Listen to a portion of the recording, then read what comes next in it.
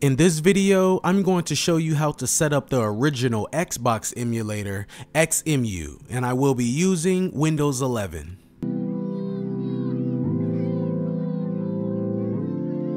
Okay, let's head on over to the official Xemu page. I will leave the link to this page in the description below.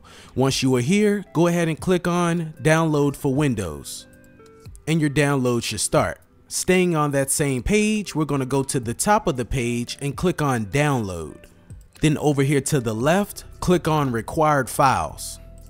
Scroll to the bottom, and we are also going to need to download this file, the Xbox hard disk image. Go ahead and click on it, and your download should start. Now let's go back.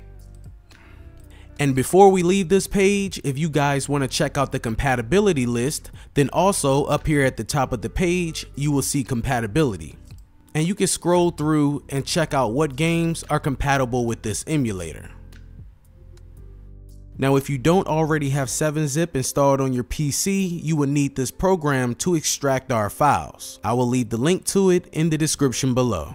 Now, I have saved all of the files needed to get this emulator up and running on my desktop. You guys can save them wherever you like, whether that be an SSD, external SSD, hard drive, or external hard drive. It's up to you. So I have the Xemu emulator, my hard disk image, my Xbox BIOS, my complex file, and a folder containing a few Xbox ROMs. Now, I am sorry guys, I cannot tell you here on YouTube where to get a BIOS, the complex file, or Xbox ROMs. But if you check on my Patreon page, link in the description, I will have a video there that will help you out with all three of these. Now we need to start extracting our files, starting with the actual emulator file. Assuming you already have 7-zip installed, you want to go ahead and right click on your Xemu file, go to Show More Options, 7-zip, and extract to Xemu.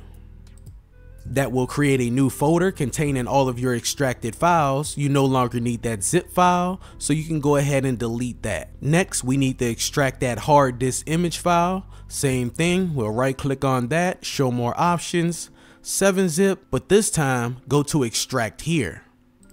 Delete the zip file. Now our BIOS needs to be extracted, and go to Extract to Xbox BIOS. Delete the zip file. Now as for that complex file, we're going to move that zip file into the Xbox BIOS folder. Open your BIOS folder, and we're going to extract our complex inside of this folder. Extract here, and delete the zip file. And inside of my Xbox ROMs folder, I have 5 compressed Xbox files. Now all of your games will need to be extracted to an ISO format. And to do this, we will also be using 7-zip.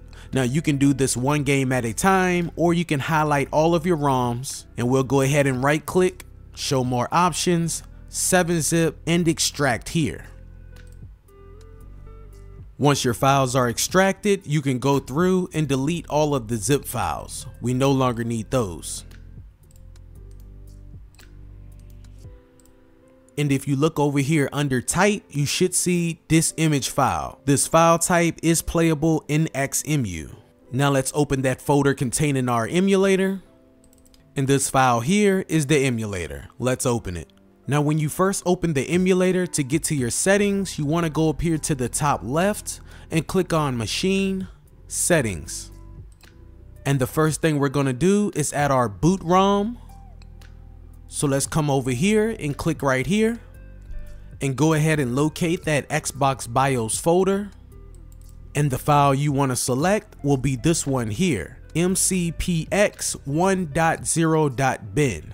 Come down to Open. Next, we'll do our flash ROM. Go back into that BIOS folder, and this time you want to select the complex 4627 version 1.03.bin file. Open. Let's do our hard disk, and this time you want to locate that hard disk image file, which was also here on my desktop. Now at the top of the screen, you will see application restart required to apply settings. At this point, let's go ahead and exit out of the emulator and reopen it so that all of the changes we just made will be saved. Now when you reopen the emulator, you should see the Xbox intro letting you know that your BIOS file is working. Now let's go back up to Machine, Settings, and let's go up to Input. Now I have tested a PlayStation 5, Xbox Series X, and Xbox Series 1 controller with this emulator, and all of those work. Any other controller you may have, you will have to try out for yourself. As of right now, I have an Xbox One controller and Xbox Series controller connected to my PC. So for my slot 1 controller, the emulator has selected my Xbox One controller, and if I select slot 2, you will see that my Xbox Series X controller is slot 2. Now if I want to change those controllers around, then I just come down here and you can select whatever controller is connected to your PC to be that controller. Also, there is no setup required. The emulator will map your controller out for you. Now let's come down to Display, and for the back end, we're going to change this to Vulkan.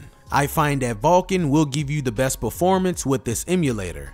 Now, if you have an older GPU and CPU, then you might find that OpenGL will give you better performance. If you get a lot of lag and stutter, then try OpenGL. For your internal resolution scale, I'm going to bump this up to 2 times. Now 2 is the sweet spot. I wouldn't recommend going anything over 3 because you really won't notice a difference. Go ahead and turn on full screen on startup.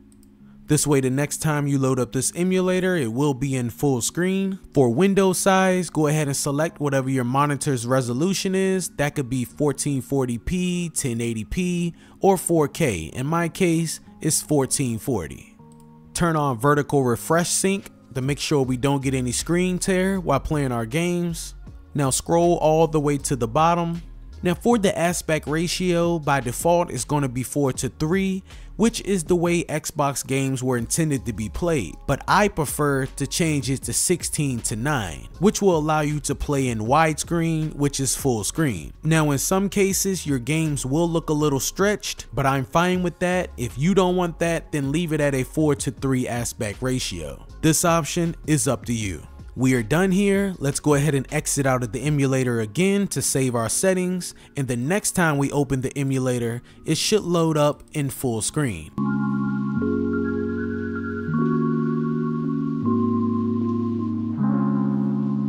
Now let's go ahead and load up a game. Go up to Machine, Load Disk. Go ahead and locate wherever you have your Xbox ROMs. In my case, on my desktop in that Xbox ROMs folder, and I'll select Bloodwake.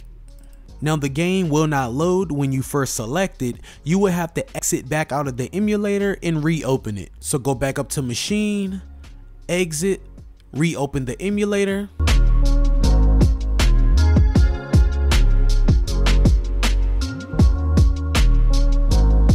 And as you see, your game will start. Thank you guys for watching. I hope this video was helpful. If it was, make sure to leave a like and subscribe if you haven't already.